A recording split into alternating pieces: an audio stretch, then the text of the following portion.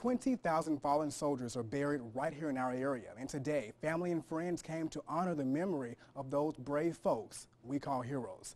Fox 31's Red Spiegner connects us to that story. It's a day to remember. Memorial Day is the most important thing we do at Andersonville National Historic Site and the Andersonville National Cemetery. And for this speaker and war veteran, it's more than a holiday.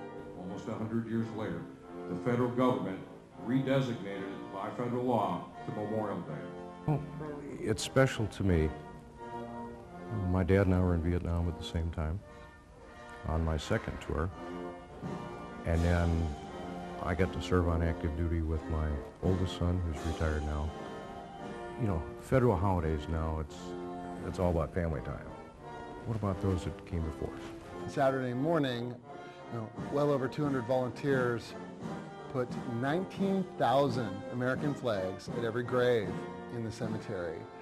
And we do this to remember.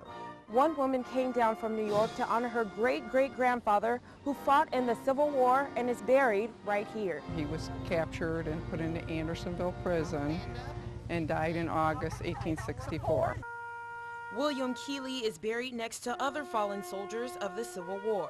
To me, it's an honor for me to be able to honor him.